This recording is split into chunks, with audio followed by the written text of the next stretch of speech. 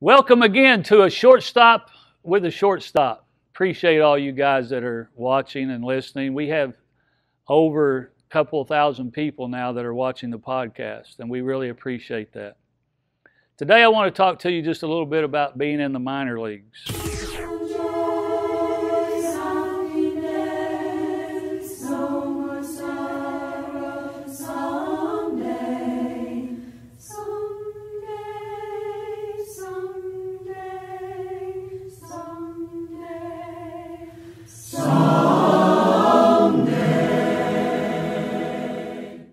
I played in Decatur, Illinois the second year that I played, and we were called the Decatur Commodores. We weren't called the Decatur Giants, we were called the Decatur Commodores. And during the middle of the season, they had the draft in June, and we had a young man that was drafted from Southern Illinois University. His name was Mike Wilbins, and he had a $30,000 signing bonus coming to him. And he asked our general manager if he would to put it in his bank account there in that city. And the general manager said that he would. Now our manager, his name was Poochie Hartsfield. And during the winter months, he was actually an SEC referee. He refereed basketball games. And he told me that he had refereed quite a few Kentucky games. So we talked quite a bit about K. Wood Ledford and Adolph Rupp and different things about basketball at that time. But Poochie was a great guy. But back to Mike Wilbins and his bonus. His bonus was supposed to have already been there. And he went back and asked his general manager, my general manager also, where it was at. And he said, well, it hadn't got here yet. And then they waited another week and went back to him again. He said, well, no, I still haven't seen it. So finally he talked to Poochie Hartsfield, our manager. He said, let's me and you go talk to our general manager and find out. Let's go to the bank and see what's going on. So the general manager said, okay, I'll meet you guys in the parking lot at the baseball field, and we'll go to the bank and see what happened. And so the general manager got in one car, and Mike Wilbins and Poochie got into another car, and they were following him to the bank. When Poochie came back and was telling the story in the clubhouse, the general manager started running red lights. Next thing you know, he was turning down alleys. Poochie said, I kept trying to keep up with him, but I just couldn't do it. He finally lost us. But long story short, the general manager had put that $30,000 into his own bank account. And as the season went on, instead of us taking buses to where we were going, we had to take vans. Things got a little bit bad from then on in. But what I'm wanting to talk to you about is lying. We do not want to lie. If you can remember in the 70s and 80s, a man by the name of Hal Lindsey, he wrote a book called The Late Great Planet Earth. He sold millions of copies. He was trying to tell everybody when the world was going to end. And it finally came that time, the date that he had given, and the world didn't end. He wrote a couple more books, but they didn't quite sell as good as the first one because people had marked him that he had lied to them. But can we believe a lie today? If you all have your Bibles, please turn with me to 1 Kings chapter 13, because there's a great story there. And there's a lot of application that we can put to it in our lives. And I'm not going to read the whole chapter, but if you have your Bible, when this podcast is over, go to 1 Kings chapter 13 and read that whole chapter. Starting in verse 1, it says, Behold, there came a man of God from Judah to Bethel by the word of the Lord, while Jeroboam was standing at the altar to burn incense. Now, Jeroboam was the king of Israel. And he was burning incense at the altar. That was something that he was not supposed to be doing. Verse 2, he said, He cried out against the altar of the word by the word of the Lord, and said, O altar, altar, thus say the Lord, Behold, a son shall be born of the house of David, Josiah by name, and he shall sacrifice the priest on the high places who burn incense on you, and human bones shall be burnt on you. Now, he prophesied about another king coming in by the name of Josiah. And Josiah was going to be a young boy when he becomes king. But he was literally going to bring them back to the Word of God and to the truth and be able to do the right things that God wanted him to do. Verse 3, then he gave a sign the same day, saying, this is the sign which the Lord has spoken. Behold, an altar shall be split apart, and the ashes which are on it shall be poured out. Now, when the king heard this, he got mad, and he wanted people to reach out and seize this man of God because of the things that he was saying. But when he reached out, his hand withered up. And after it withered up, he asked this man to go to God and pray for him and ask him for his hand to come back. And the man of God said, okay. But after that, Jeroboam asked the man to come and eat at his house. He wanted to praise him and give him gifts. Then in verse 7, then said to the king, said to the man of God, come home with me and refresh yourself, and I will give you a reward. But now listen to what verse 8, 9, and 10 say. But the man of God said to the king, if you were to give me half of your house, I would not go with you, nor would I eat bread or drink water in this place.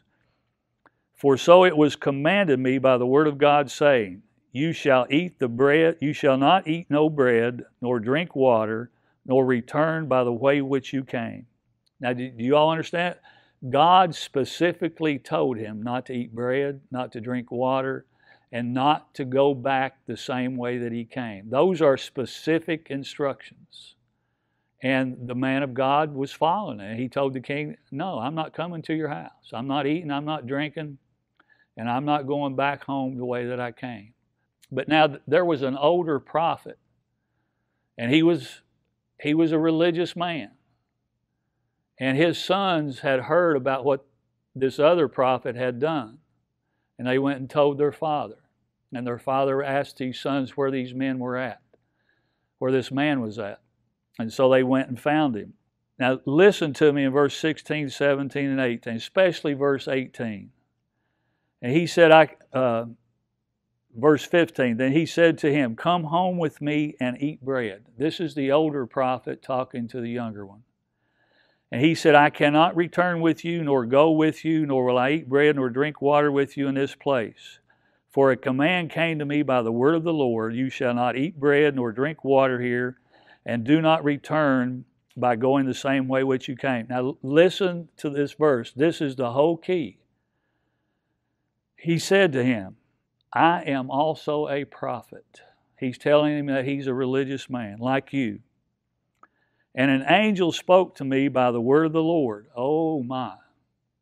Y'all hear that? Saying, bring him back with you to your house, that he may eat bread and drink water. But he lied to him. Ouch. Are there religious people out there that lie to us today? Yes, there are. Unfortunately, there are. But how do we decipher and make sure that we're following the truth? In 1 Thessalonians chapter 5, verse 21, it says, prove all things and hold fast to that which is good. How do we prove all things? It's by opening the Bible and read it. 2 Timothy 2:15 tells us to study or be diligent in study. And that's how we do it. In 1 John chapter 4 and verse 1, it says, test all the spirits, because there's many false prophets that's gone out into the world. There's going to be a lot of false people saying things that are not true. And here, listen to this. I do not want you to trust me. I want you to prove by the Bible, book, chapter, and verse, what I'm saying to you. Because how important is your soul to you? Is it worth $30,000 like Mike Wilbins' bonus? But now, this man believes the older prophet, and he goes home and he eats with him and he drinks. But now when he leaves, what happens? A lion meets him on the road, and the lion kills him. He was riding a donkey, and there was people passing by on the road, and this donkey and this lion were standing beside this man that was dead. The lion wasn't eating him. The donkey wasn't afraid of the lion. But it was a sign of God that we don't want to disobey the word of God. God had given him specific instructions. He gives us specific instructions today also on how to be saved, on how we're supposed to worship, upon the organization of the church. And those are the things that we're supposed to follow, to God's specific instructions. Ananias and Sapphira in Acts chapter 5, verses 1 through 11. It said that Ananias came into the apostles. He had sold a piece of land, and he only gave them part of the money which he had sold it for, and told them that that was all that the land brought. But he kept some of it back for himself. And his wife had full knowledge of this. And Peter told him, he said, "You're not lying to me, but you're lying to the Holy Spirit. You're lying to God." And he said, you're going to die today. And he did.